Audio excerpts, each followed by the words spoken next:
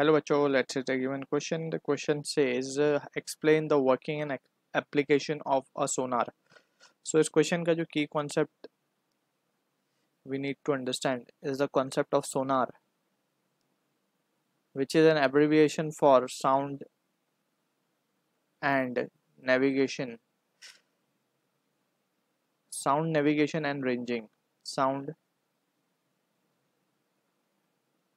navigation and ranging.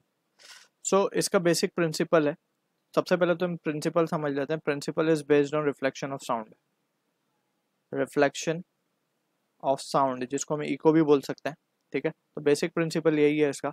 अब यहाँ पे एक्चुअली होता है क्या, पहले हम इसको समझ लेते हैं. Let's suppose we have a ship. ठीक है ना. इसके examples we will be dealing with. It is, पहले हम इसके यूज लिख देते हैं. It is used to measure the depth of ocean, to study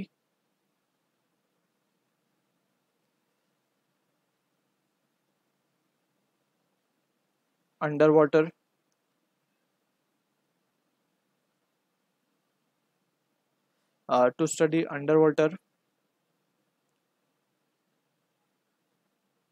ship wreckage. जो शिप्स कोलैप्स करके नीचे डूब जाती हैं तो उनके बारे में भी स्टडी करने के लिए we use the phenomena of सोनार.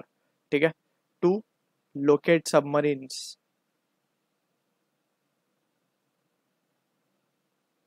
उनकी स्पीड जानने के लिए, उनकी लोकेशन जानने के लिए वी यूज द प्रिंसिपल और the application of Sonar.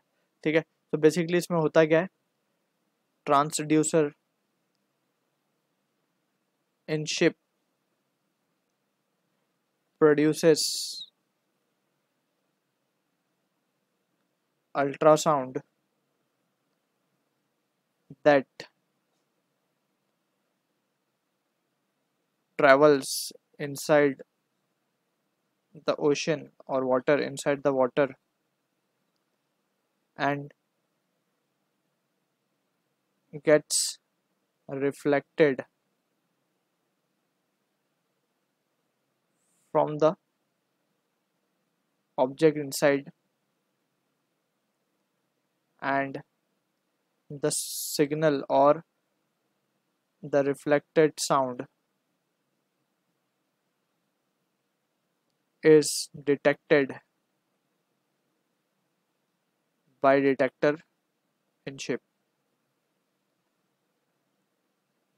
and that sound further has been converted into electrical signals. तो इसका हम अगर बेसिक लेआउट समझे, so let's suppose we have a ship. ठीक है ना, कुछ इस तरीके से शिप है हमारे पास. अब यहाँ पे एक ट्रांसड्यूसर है एंड एक डिटेक्टर है.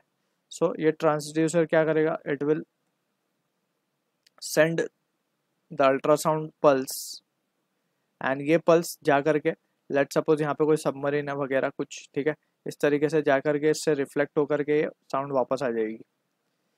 दिस इज ये जो है हमारा, ये है ट्रांसड्यूसर, ये है हमारा डिटेक्टर, ये है हमारी अल्ट्रासाउंड पल्स.